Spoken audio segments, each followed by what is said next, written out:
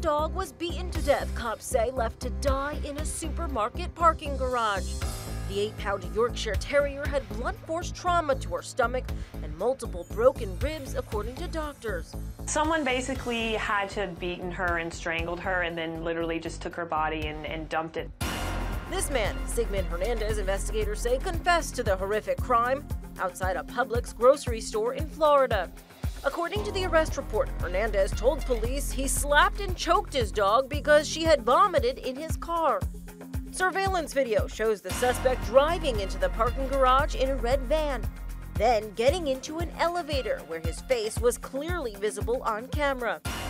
After posting $6,000 bond, he told reporters he'd never hurt his dog. He's charged with animal cruelty, which carries up to 5 years in prison if convicted. For InsideEdition.com, I'm Lee Sheps.